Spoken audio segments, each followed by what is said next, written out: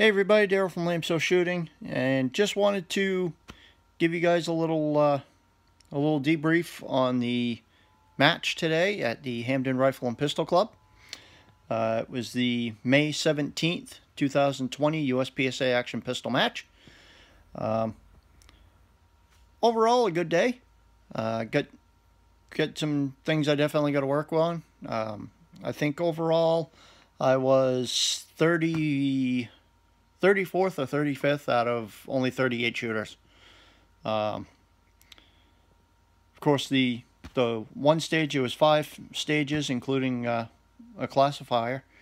And the one stage that I feel I did the best on was actually a stage that wound up getting thrown out of the final results. There was a scoring issue. It was supposed to be a Virginia count stage, and for some reason, when the diagram was printed off, it mistakenly listed it as a Comstock stage. So that one, I mean, we still shot the stage anyway. Fun stage to shoot. I'd actually like to shoot it again, but it ended up getting tossed out of the final results. So like I said, you know, obviously some things I got to work on, but a couple things there. It's only my 3rd match out, technically. And I haven't live fired a gun since the January 1st match over in Hampden. Basically because I live in Maine and there's snow like half the year. It's colder than hell. January 1st we actually lucked out. It was almost 40 degrees that day. Today, almost 70.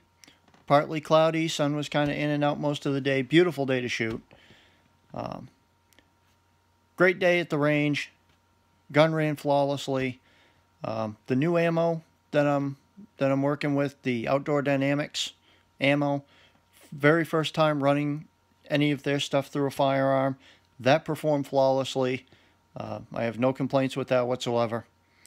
So, quite a few positives for the day. It was good to get out, back out shooting again, and looking forward to the June match. So, obviously, questions, comments, leave them down below.